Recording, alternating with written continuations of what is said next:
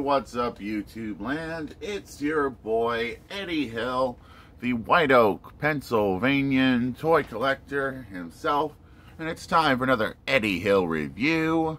It's review time, people. And today we'll be reviewing some random thrift store figures plus an anime Figma from Mobile Suit Gundam. See Destiny Figma model kit. Before we look at Lacus Klein herself, we're going to look at all the little items first, and the big ones. First on the list, we got this cute little Bakugan figure. I don't do enough reviews on these little guys, but yeah, this is the Bakugan. I think his eyes are a bit damaged, so I can't get his eyes back in his head properly, but he is an adorable little Bakugan, if I do say so myself.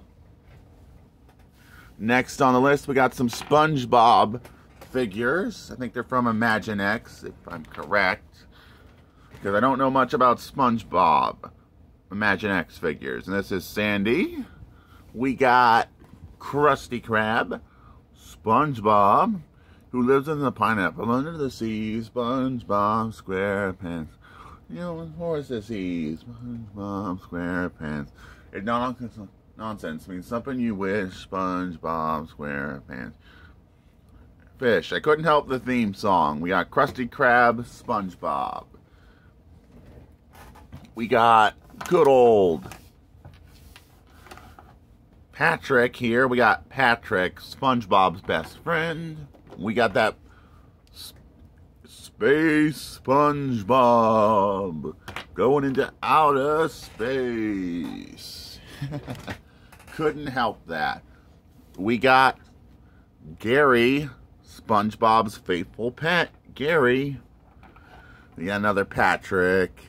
Why not? I can never get too much SpongeBob in my life. We got another SpongeBob. I think he's missing an arm. But otherwise, he's SpongeBob. He's armless SpongeBob. Why not? Next on the list, we got another Sandy without her helmet. You could say she's in her dome or something. We got some Scooby-Doo for comparison with this new Scooby-Doo figure I picked up. Daphne, we got Scooby himself. That's all there's to say for the first few figures.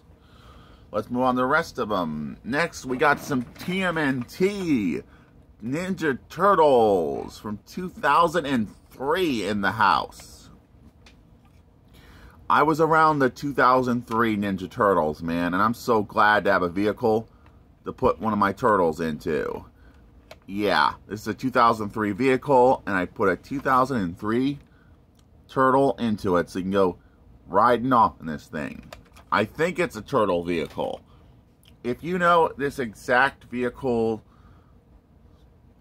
where it's from, leave me a comment, but if it's from Turtles, I would sure appreciate knowing.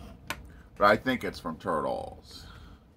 Next on the list, we got this giant Raphael plush I got from the Goodwill outlet. A lot of this stuff came from the Goodwill outlet, and it's pretty cool. You want a piece of me, punk? Because I'm Raphael, and I'll give you a piece of me. Like, punch you straight in the face. Yeah, I couldn't help but do an impression with Raphael plush. Next on the list, we got some Lego Kingdoms goodness from 2004. This stuff is really old as me. And I was born in 1993, man, so this was around my childhood. So it says Lego Knights Kingdom. Got a nice shield artwork. I might have to find a place to hang him up, because it just looks so cool. Next, we got an actual Lego Kingdoms action figure, or posable action figure, which you had to construct. And he's still got all his movements. I've had this guy my entire life and childhood, and I've never gotten rid of him at all. Because, man, I just loved this line when I was a kid. I think I had like 3 or 4 of these when I was a kid. But this one is probably my most favorite, because he is pretty cool, and he's been with me the whole trip to Illinois. So he's still got some value to me. Now we're going to move off all the thrift store stuff we just did and get on to Lacus Klein herself. Because you've been waiting since I got her for me to review Lacus Klein. We even get a Figma stand for her. But first, we're going to look at the packaging. We got some nice artwork of Lacus and her Haros in hand.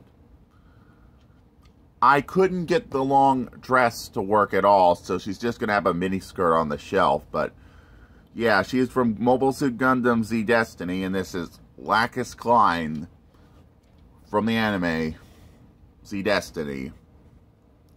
And they put a lot of work into this box. You get some more product shots of Lacus. You can have her in her stand doing some poses, holding Haro. And yeah, it's an optional stand if you want to use it. And yeah, there's more on this box right there. So a lot of options you can do with this figure. But now we're going to get on to looking at the little Haro bots. And they are really, really, really tiny. You can't get out much of the details. I'm going to see if I can close in on them. Yeah, they're really hard to see because they're really tiny little Haro robots. And I can't get them on camera. Can you make that out? Yeah. I think you can make it out, right? Yeah. And now we're going to look at Lacus herself. And she looks pretty adorable, pretty cute looking. She's got a lot of articulation. Bend at the knee. Leg can kick that far. Kick back that far. Kick forward that far due to the skirt. Arms are on a ball joint, which is nice. She can go waving to you, saying, "Hello world, it's me, Lacus." Sort of gimmick. Other arm, just like the first. Waving pose you can get her into. And yeah, and she does get some waist ab crunch on her. Because she is pretty cool. She gets ab crunch.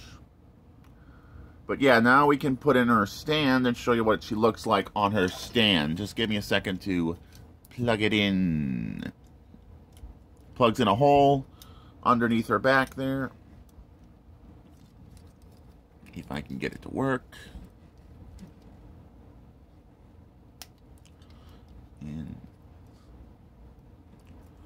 But yeah, you could totally get her on her stand and be like displaying her with her stand, and she could be like ready to sing and all that. Options are good, and I like options. So now we're going to unplug Lacus' stand, and that's Lacus Klein from Z Destiny. Is a Lacus Klein model kit worth adding to your random Figma collection if you're a Mobile Suit Gundam Z Destiny fan like I am? Yes, she is worth the money. Other than the skirt piece that was two separate pieces you can't get to connect to one another, is the pain in the neck part of this kit. But otherwise, she's a really good figure, and I highly recommend her to any Gundam fan like myself. And that's all there is to say for this review. If you like this video, please make sure to like, please make sure to comment, and don't forget to subscribe for more videos like this. And this is Anyhill, moving on and rock out YouTube land.